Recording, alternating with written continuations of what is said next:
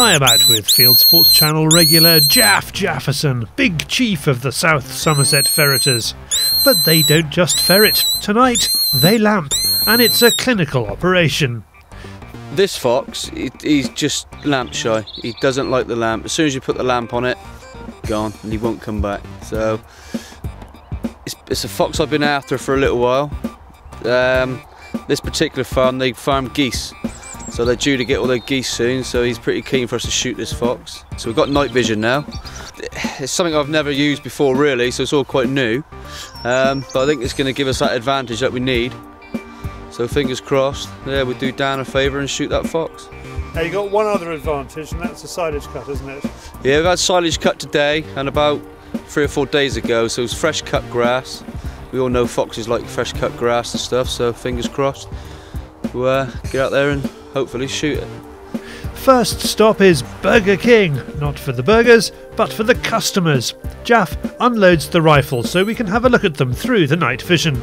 I mean, they're always hanging around Burger King. Well, I just want a safe shot. I mean, we got no backstop.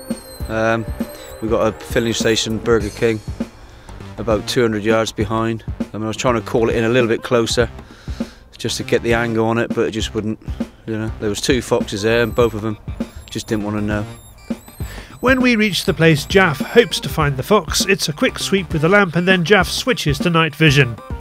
It is exactly where he expects to see the animal. This one is coming in like Lassie.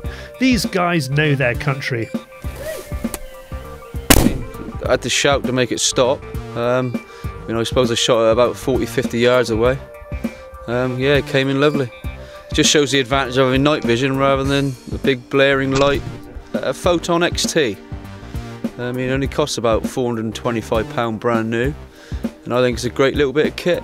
You know, for the price of it. For anyone starting out using night vision like myself, brilliant. I mean, what I might try and do is get an infrared spotter as well, so we can eliminate the lamp completely, just to give us that edge again. You know, but I think with having the screen in the car as well helps, because the driver can see what's going on. And how far was that deer, do you reckon? Oh, 80 to 100 yards. Yeah. That screen used to be the kids' in-car entertainment, but has now been rewired by Jaf for more important work. Ben, the driver, and Lamper used to drive only on night vision when he was serving in Afghanistan. Yes, I did a tour of Op Herrick 11 in 2009/10 over Christmas period, and our vehicles were fitted with a infrared screen. And helping Jaf this evening, I have been using my knowledge and experience of doing that again. Did it take you back? Yeah, I suppose it does take you back. It's a 4x4, which I'm used to driving, and using the night vision and obviously having a rifle on the roof, it's all pretty much the same thing, and kind of makes me miss it a little bit, but it's all good. For more about the South Somerset Ferreters and for surgical operations on foxes in the West Country, look for them on Facebook.